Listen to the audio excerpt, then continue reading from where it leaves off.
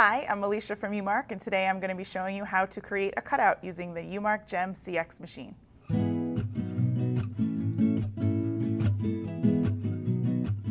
To set up your machine for cutting, use your double-sided tape and stick your sacrifice sheet to your flatbed table.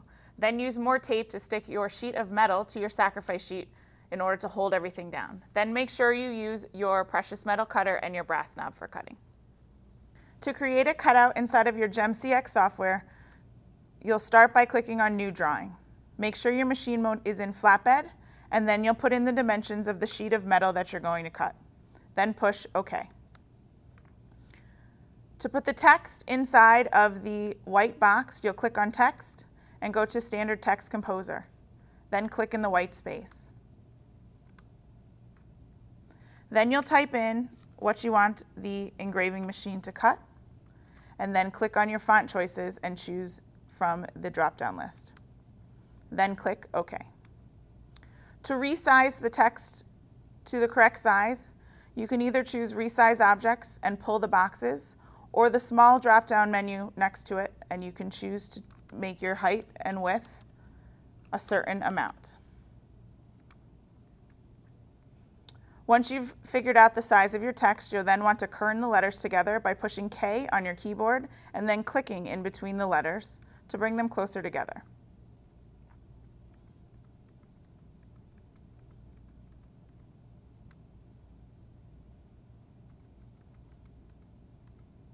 Once your letters are a good distance apart, you'll push Escape, and then you have to create a tool path for the cutter to go around in order to create the cutout. Make sure that you click on the outside, leave the tool diameter at 1 millimeter, and push OK. Then, to make sure you have the right cut, if you click on the blue and push Delete, you'll see what the cut is going to look like. If we don't like the way it looks, we can undo it and then fix what we want to fix. By pushing on K, I'm back in the kerning process, and by holding the Shift key down, I can move the letters a little bit further apart. Then push Escape, go back to Single Tool Path on the outside, and click OK. Then you should have a nice, clean cut. If everything looks okay, you'll go up to Production, and you'll go to Engrave, and you'll choose the gold cutting setting. You'll then unlock the keypad and change the depth to the thickness of your plate. Once you've done that, you can push OK and OK. Once your engraving job is made in your software and sent through to your machine, you're going to push the Start/Stop button.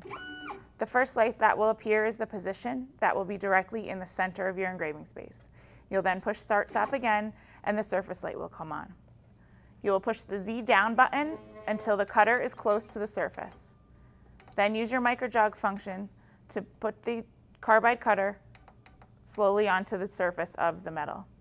Once you're there, you'll use your engraving lubricant and put a small drop near the cutter, and then push Start.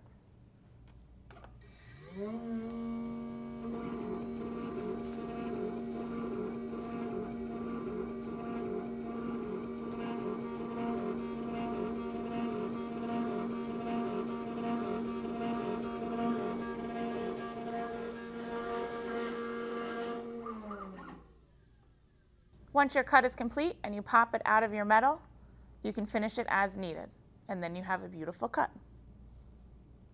Thank you for watching. If you have any questions, please contact us.